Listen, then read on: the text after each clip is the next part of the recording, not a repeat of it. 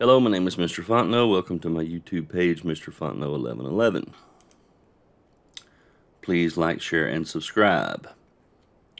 In this video, I'll be calculating the AC values from the Chapter 15 Math Handout, problem number 14. I begin by filling in my known values. This is a basic combination circuit, so my first objective is to find RT. We see here that R2 and R3 are in parallel with one another. So I will take the 500 ohms and the 750 ohms and run them through the reciprocal formula. 1 over under 1 over under 500. Scroll over, plus 1 over under 750. This gives me 300 ohms.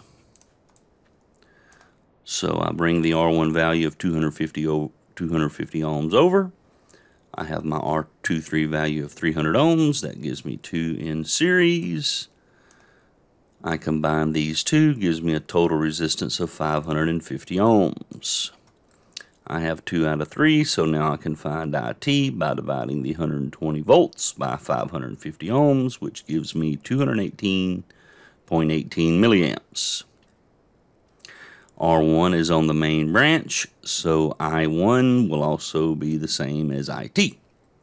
Now I have 2 out of 3 for V1. V1 equals 54.55 volts. V2 and V3 will have the same value, but they cannot both have 120 volts because we've already dropped 54.55 volts at V1. So we subtract the 54.55 volts from the 120, and that gives us 65.45 volts for V2 and V3. Using this equation you see here. For I2, I take the V2 divided by the R2. That gives me my I2 value. I take my V3 divided by my R3. That gives me my I3 value. Alright, first thing I'm asked for my AC values here is RT. That's just 550 ohms. I need my IT peak. I have my IT RMS of 218.18 milliamps. So I take the 218.18 times 1.414. I know the answer is going to be in milliamps, so I didn't put milliamps. It was not necessary to put milliamps in the calculator.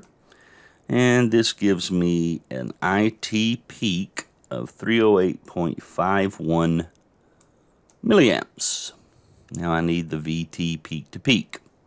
I have a VT RMS of 120 times 1.414. This will give me my VT peak of 169.68.